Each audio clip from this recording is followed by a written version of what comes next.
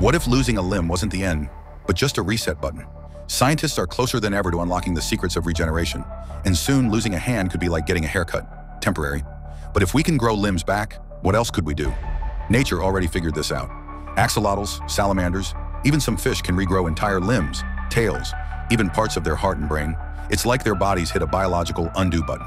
And now researchers think humans might have the same hidden potential. We just need to turn the right switches back on. The key? Bioelectricity, stem cells, and genetic programming. Scientists are already reactivating dormant genes that exist in our DNA, the same ones that let our ancestors regrow tissue millions of years ago. Imagine a world where a severed arm isn't a disability, but a temporary inconvenience. Where you don't get a prosthetic, you just wait a few months for your new arm to grow back. But here's where things get weird. What if you could regrow a better limb? What if we didn't just restore, but enhanced? Stronger muscles, built-in night vision, skin that resists aging. Regeneration might start as a cure, but how long before it turns into upgrades? And then there's the ethical nightmare. If you lose a limb today, insurance covers a prosthetic. What happens when growing a new one costs $100,000? Do the rich get to regenerate, while the rest just deal with what they've got? We're on the verge of a medical revolution, but also a massive social shift.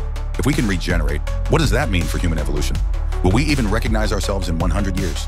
So would you regrow your limb or upgrade it? Because ready or not, the future is coming.